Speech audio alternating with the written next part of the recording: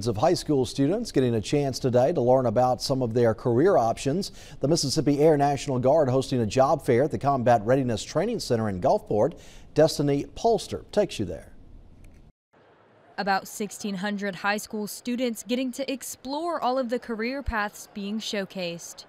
Chloe Fox of Long Beach High School says she now has a better understanding of all of the opportunities available thanks to the job fair. I learned about a whole bunch of scholarships, and I want to do marketing, and I've learned about a whole bunch of different programs that a whole bunch of people offer.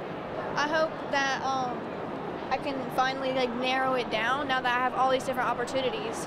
Jason Cooksey, Master Sergeant of the Mississippi Air National Guard, began organizing the event in the fall of last year for students like Chloe Fox and Tyke Smith. I talked to Alabama, Mississippi State,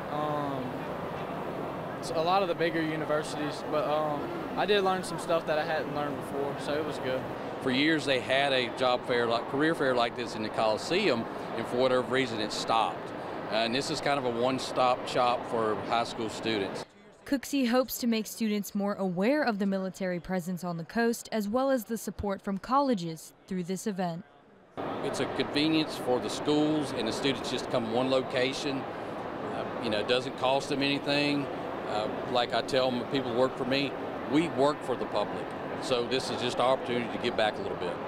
Cooksey says they invited over 15 high schools and 60 recruiters to the function. These kids need to know. They need to be informed. They just don't need to read what's on the internet. They need to come talk to the people who do this for a living. In Gulfport, Destiny Polster, WLOX News Now.